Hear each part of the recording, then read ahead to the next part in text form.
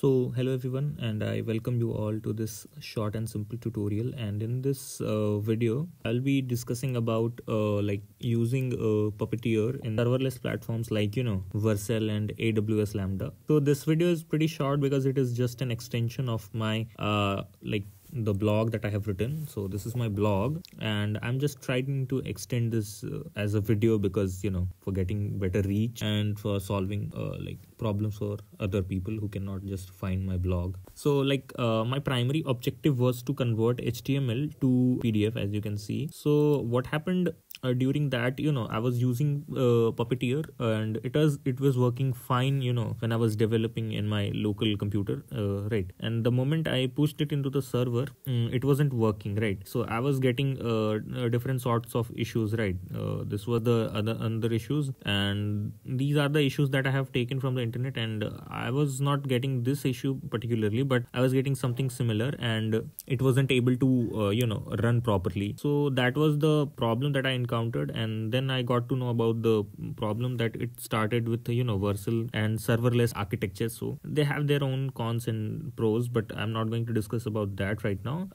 Currently we are focused on how to use Puppeteer. So essentially what Puppeteer is like, kind of, it offers automation with using the browser, right? So that was my goal. So see, if you can see the code. So what initially what I was doing just this part, and passing the PDF, and then so this was my API.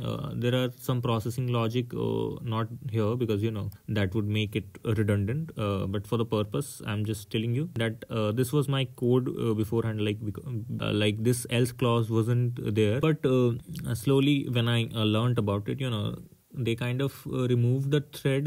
This is like there was a thread on Vercel, so they kind of removed it. I don't know why. Like few days ago it was there, but right now I cannot find it. So nonetheless, there was the discussion about the whole thing, that how people are solving it and how they are using. So mostly people were settling on something like Puppeteer old version and specific version of Chrome, or like somebody, this guy, the Spartacus or whatever the name is. If I'm pronouncing it wrong, I apologize. So I was I also visited this, and this was the kind of thing that you have to use in order to use it in Vercel. So this was pretty good actually. Most of the tutorials you will find, they were using this one only, Playwright or Puppeteer, whatever. But the developer has made it deprecated this, and give an alternative that he developed himself, as you can see already. So I favored to use that only. So this is the this is the version that I was using. So if you use something like this, it would work again in the like, how can I say it, again it will work in the development mode, like in your local computer. But the moment you try to use it in Vercel, it again tries to it again fails. So that was the case. I was encountering it again and again. So I again pondered upon this.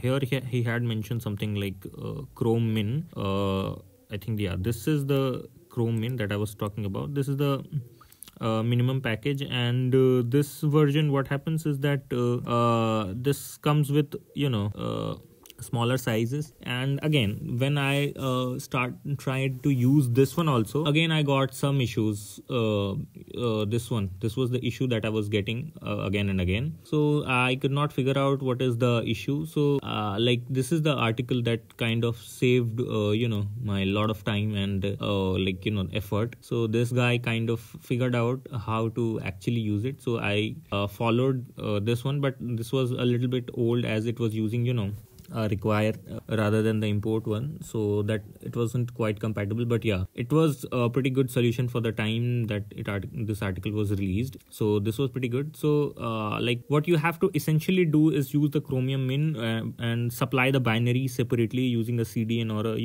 S3 bucket. So like, if you don't have your S3 bucket, so what you can do is use the GitHub's CDN, where this guy, he publishes the packages, right? So you just have to go to the releases, and you need to find the release that you need to use, right? And based on that, this I think, yeah, you have to supply this star file. So you can see the URL in the bottom, so you can just copy the link address and supply it to that into the code. That would do the job for you. So let me show you my code where I have done the same thing. What I'm saying is, so here you can see I have supplied the binary path, this one, executable path, and this is the same version that I was showing you right now. So you have to pass it like this, and basically a very short answer is that you just use this code and you will be good to go, and you can customize it based on your requirements. So that was what I'm doing. And if you want to see it in action, you can just go to my